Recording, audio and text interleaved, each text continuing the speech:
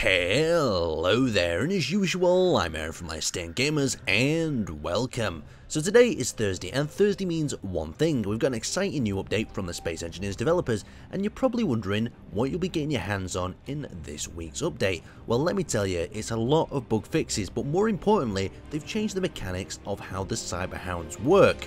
But how have they changed it? So as you can see, darkness has fallen and the cyber dogs have begun to attack.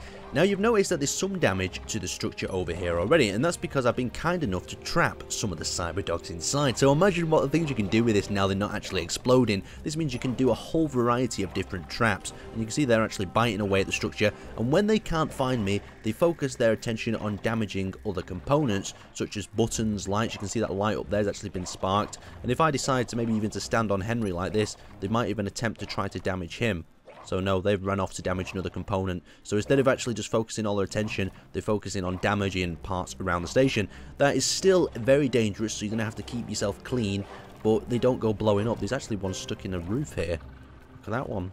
I've got a load trapped inside. I'm going to have to build another sort of trap with these. Maybe like a little door that hinges open when an attacker's about to attack a structure and they all just come pouring out. That'd be absolute. So something else that's quite cool about this is, say for instance, I see the dogs approaching and I run for one of these crates like so.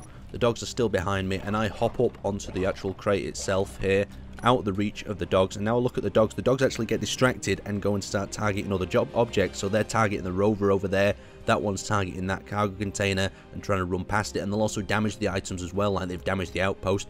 And this gives you an opportunity as a player. So you've hidden up here, the dogs have run off, and maybe you can sneak away without them noticing you and get into that ammo crate, get some weapons out. Oh no, the dogs have spotted me.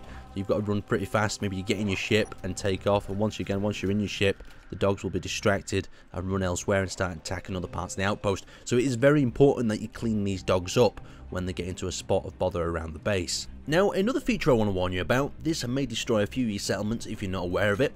This normal setting is now set as manual, so when you're creating up a world, you will have frequent asteroid or meteor sort of storms. You will have to manually set it back to safe to make sure your world is safe from them. Just something to bear in mind. So one of the final tests I wanted to run, now that these dogs are not exploding, we'll be able to trap them within the drop pod ship that I originally designed for the bugs, and then move them on from there. So behind me is quite a large number of dogs. We're going to suck them into the actual container itself, move the spectator to the front, and seal them there. Oh, come on, we need that last sealant. There we go, sealed. I'll pop my character to the outside, and we've actually trapped quite a few dogs within this container, so let's give it a little bit of a look. See how these dogs are actually behaving in here. So all the dogs are trapped. Look at that, we've got an absolute horde to unleash on some poor person's base. We'll bring this to a higher altitude and see if the dogs actually survive now. So the dogs are all trapped in there, as you can see. Hop into the cockpit, and we're going to bring it up, and it'd be nice to have a little bit of light, but it seems pretty dark. No dogs have fallen out, that's good. Bringing it up to the surface, perfect. You can see some of the legs coming through the bottom. We're just going to drive it forward gently at this stage. We don't want to kill the dogs.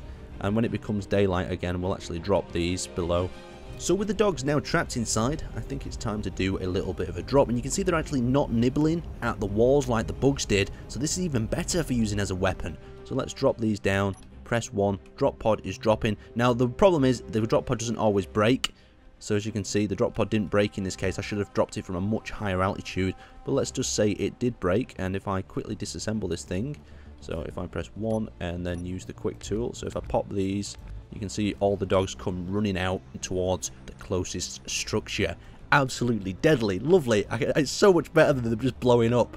Anyway, I'd like to thank you guys for watching. Quite an interesting update, and I'll see you next time.